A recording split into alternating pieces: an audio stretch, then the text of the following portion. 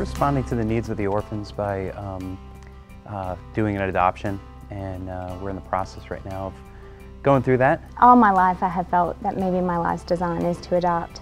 And after we had our second child, Evan, biologically, we were discussing possibly having a third child, and then things just didn't work out that way. I was going to play in a golf outing with Life Care. There's a ministry that does support women at risk. Kind of was praying for these children to be able to be adopted, and kind of felt that God was kind of speaking to me about adoption. And I said, that's not really my plan. We're not talking about me here. And on October 14th, 2010, that's when Keith came home from the golf tournament and said, I think we're supposed to adopt, let's pray about it. On October 14th, 2011, we have completed our home study. We're waiting for the assessment to be written, and we're starting our dossier paperwork. Gateway is part of the ministry that Southbridge Fellowship supports, a life care ministry which has been around for about 25 years. I think what I have seen and I've come to a much better understanding of as a Christian is that all life is valuable. Whether it's wanted or not wanted, whether it's perfect or not perfect, that God has created this child.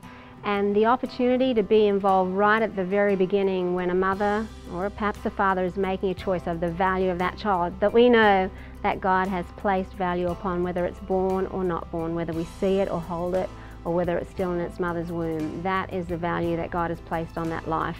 Our response to the need for orphans has been at different paces.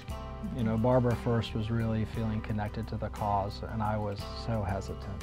I heard something once where that once a child reaches a certain age, they're actually titled unadoptable, and it just, my heart broke at that moment. And I just thought, if I could choose anyone, and I just started praying to the Lord, if I would choose anybody, I would choose somebody who had that title, who's unadoptable. Because before I was following the Lord, that's how I felt with Him. We talk about as a church life change. What about changing your own life?